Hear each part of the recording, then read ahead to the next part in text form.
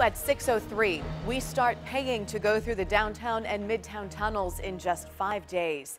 You'll notice on your way to work this morning, the signs are now up that say toll.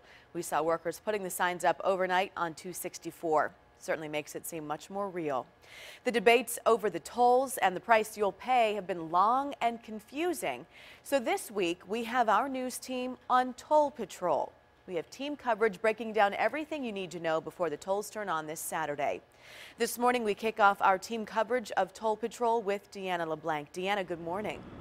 Good morning, Katie. You know, there's been a lot of confusion about how much folks will have to pay to get through the downtown and midtown tunnels once the tolls are switched on.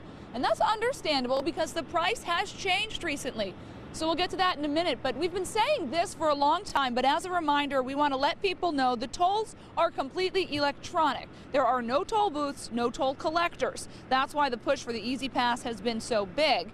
And an Easy Pass is the cheapest way to get through the tolls, but there are 3 ways to pay. First, as we said, you should have an Easy Pass, or if you don't travel much and don't want to pay the $35 initial fee for that transponder, you can also go online and register your license plate instead.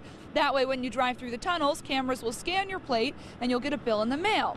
Now, if you don't register your plate, you can still drive through, but you'll get an even bigger bill in the mail.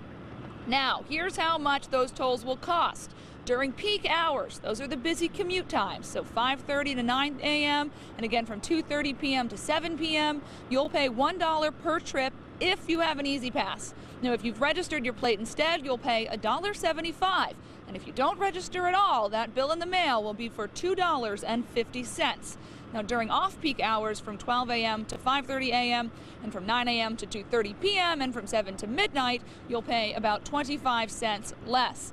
Now, those are the 2014 rates. Everything increases by a quarter in 2015, and that happens again in 2016. Live in Portsmouth, I'm Deanna LeBlanc. 10 on your side.